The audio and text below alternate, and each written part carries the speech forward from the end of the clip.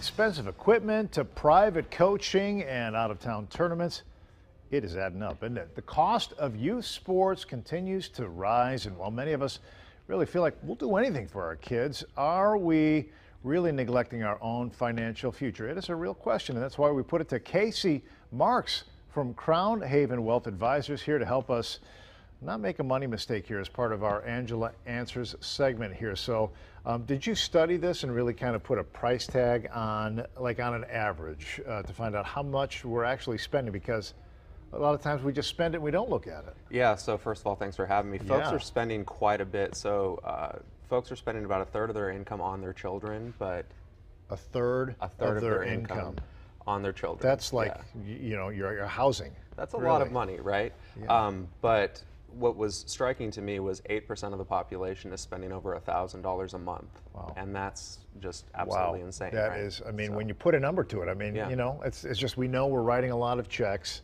spending a lot of money, but when you take a long, hard look at the black and white numbers, but I think a lot of us look and say, hey, we're all in, it's all or nothing here. But there are ways to sort of mitigate those expenses. So what do you tell your clients when it's time to look at those kinds of expenditures? Well, I think it's important to budget, first of all. You need to be accountable, and you need to look at what you're trying to accomplish, right? So when you're younger, when your kids are younger, you know, I remember being a youth athlete, and I did recreational sports. So I did, you know, 3 or 4 sports myself, and then when I started to get older, you start to specialize. So maybe doing, instead of 4 or 5 sports, you do 1 or 2 sports as you get older, especially when it comes to travel teams. Yeah, you're not exaggerating 4 or 5. I mean, because that is a reality. Is, you know, we're trying to expose as much as possible to our kids, let them find out where their interests are, but it doesn't come free. Exactly.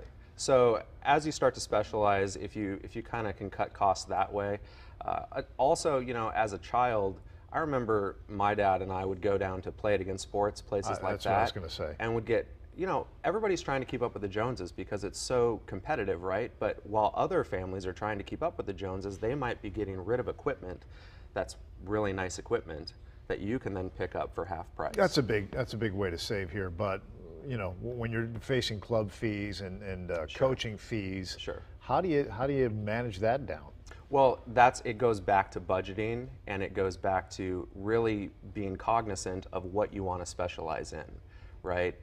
There's no way to really get the cost down across the spectrum, right? You can't you can't say, I want to do this, this, this, and this, and it all costs this much, and I want to reduce it across the board.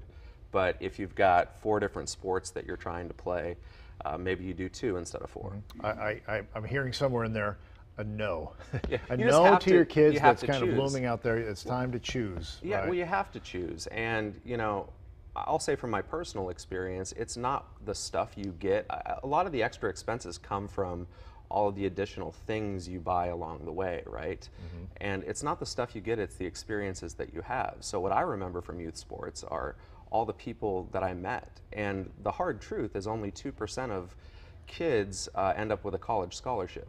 Oh, that is a hard truth right there, isn't it? You know, I think most parents would rather appreciate, if they're honest with themselves, their children as adults would rather appreciate their parents having financial security later in life than a new baseball bat every year. Well, it's finding that balance, figuring out how to get there. Hey, thanks for the tips, and it was great to meet you. Appreciate it. Thank you. If you would like to see the budget worksheet, we'll link you to that at our website, fox59.com. It's in the Angela Answers section. We'll see you next time. Look for the Crown Haven link while you're there.